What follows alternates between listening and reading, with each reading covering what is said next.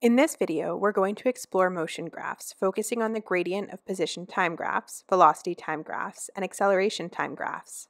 We'll explore both uniform and non-uniform motion. For all graphs, we'll focus on interpreting graphs to understand the motion shown, drawing graphs from descriptions of motion, and drawing different types of graphs for the same motion. Let's start with uniform motion and how it is represented on a position time and velocity time graph. An object has uniform motion when its velocity does not change over time. This means the object travels at a constant speed in a straight line. Consider the scenario in which a dog moves in a positive direction at a constant velocity. The dog's displacement will be the same for each time interval. The dog's motion produces a linear position time graph with a positive slope. Velocity is displacement over time.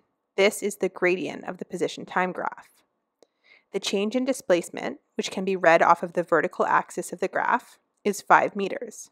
The time over which this change occurs, which can be read off of the horizontal axis of the graph, is 5 seconds. Therefore, the gradient, and velocity, is 1 meter per second. Now let's consider how we can represent this on a velocity time graph.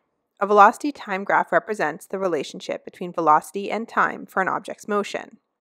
In the case of uniform motion, the object travels with a constant velocity. This means that its velocity does not change over time, and as a result, the velocity time graph for uniform motion appears as a flat line. The velocity we calculated from the position time graph is the vertical axis intercept of the velocity time graph. Uniform motion produces a horizontal velocity time graph with a gradient of 0. There are 3 types of uniform motion we'll consider. First, a stationary object. A stationary object has a velocity of 0, so the gradient of the position time graph is 0.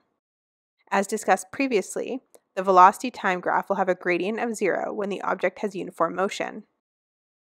When the object is stationary, the velocity time graph will have a vertical axis value of 0 because the object has a velocity of 0. Next, let's consider an object moving with uniform velocity in a positive direction. The position time graph will be a straight line with a constant positive gradient, which is equal to the object's velocity. The corresponding velocity time graph will have a gradient of 0, and the vertical axis value for the graph will be equal to the gradient of the position time graph. Because the velocity is in a positive direction, the graph will be located above the time axis. Finally, let's consider an object moving with uniform velocity in a negative direction.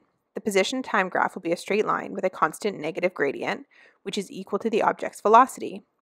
The corresponding velocity time graph will again have a gradient of 0, but now the vertical axis value of the graph will be negative because the object's velocity is negative. We're going to shift our focus now to non-uniform motion, or acceleration. We'll explore how a position time graph and a velocity time graph look when an object's velocity changes with time. We'll start with the position time graph. Here we see a basketball moving to the right with increasing velocity. The displacement of the basketball during each 1-second interval increases as it moves. The position time graph of the motion is no longer linear, but instead curves upward, getting steeper with time. This increasing gradient reflects the steady increase in the velocity. Interpreting position time graphs that depict non-uniform motion is a little bit more complex than interpreting position time graphs that depict uniform motion. However, we're still able to determine the object's velocity from the graph. When an object has non-uniform motion, we can determine its instantaneous and average velocity from a position time graph. Instantaneous velocity refers to the velocity of an object at a specific instant or moment in time. It represents the object's velocity at an infinitesimally small time interval. Graphically, this means that if we draw a tangent line to the graph at a given time, the gradient of the tangent line is the instantaneous velocity at that time. We can determine the instantaneous velocity at several times during the object's motion to understand how its velocity changes over time. We can see for the basketball that the instantaneous velocity increases from 1 meter per second at 1 second, to 2 meters per second at 2 seconds, to 3 meters per second at 3 seconds.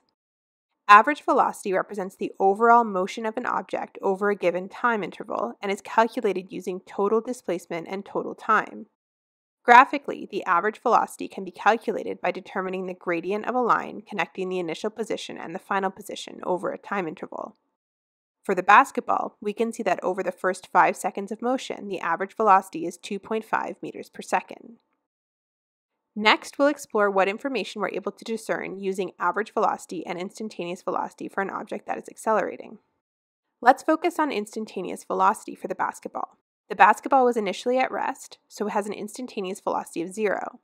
We can plot this instantaneous velocity on the corresponding velocity time graph at time 0.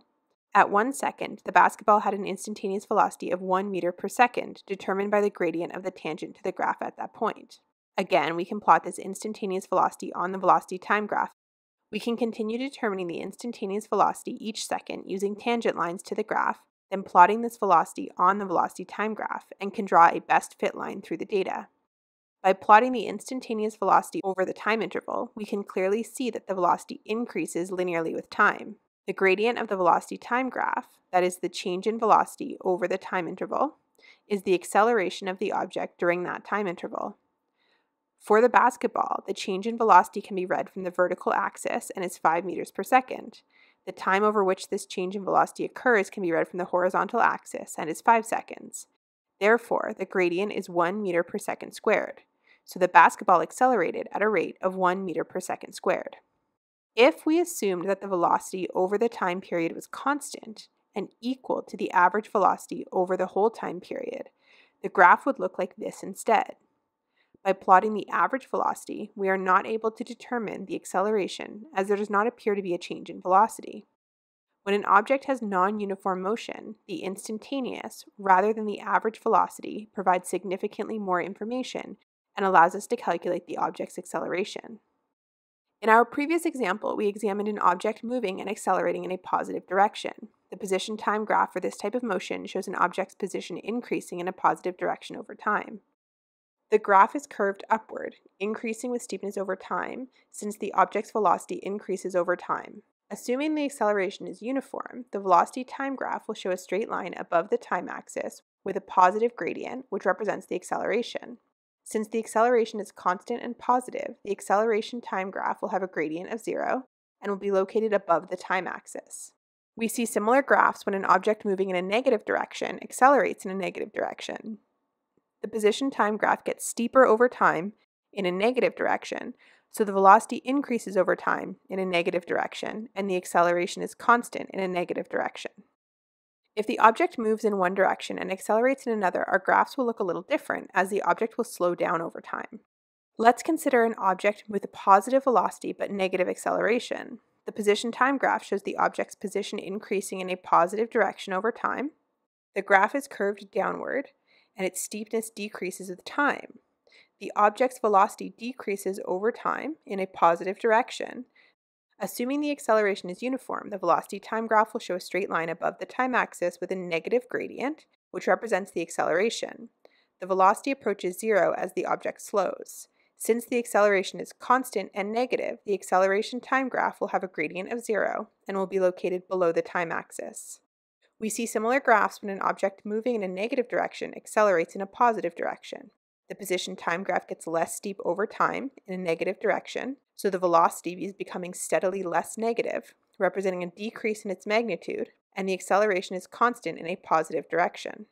We can see these 4 acceleration scenarios here. If the position time graph gets steeper over time, the object's acceleration is in the same direction as its motion, and the object speeds up.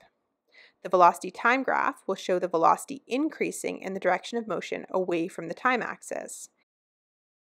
If the position time graph gets less steep over time, the object's acceleration is in the opposite direction of its motion, and the object slows down.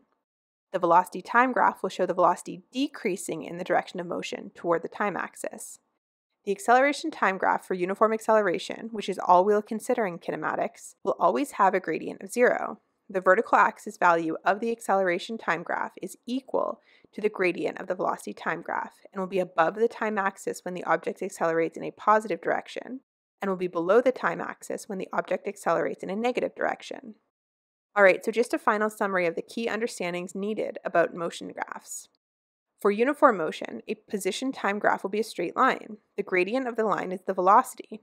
The velocity time graph will be a horizontal line, and its vertical axis value is the velocity, or gradient, of the position time graph. For uniform motion, an acceleration time graph will be a horizontal line along the time axis. For non-uniform motion, a position time graph will be a curved line. The direction of the curve determines how the object's motion changes with time. The gradient of a tangent to the curve is the object's instantaneous velocity, and plotting the instantaneous velocity against time produces a velocity time graph that is a straight line, assuming uniform acceleration. The gradient of this line is once again acceleration. For non-uniform motion, but uniform acceleration, the acceleration time graph will be a horizontal line, and its vertical axis value is the acceleration, or gradient, of the velocity time graph.